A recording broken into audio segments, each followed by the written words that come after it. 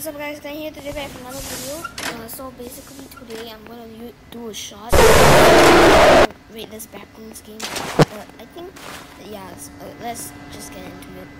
So firstly I think this Backrooms map is definitely a classic one, which makes it not easy to play.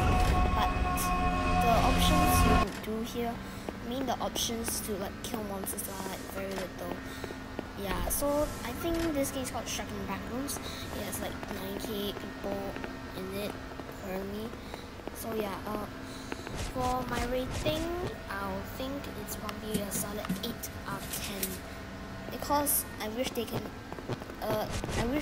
add more stuff to the game.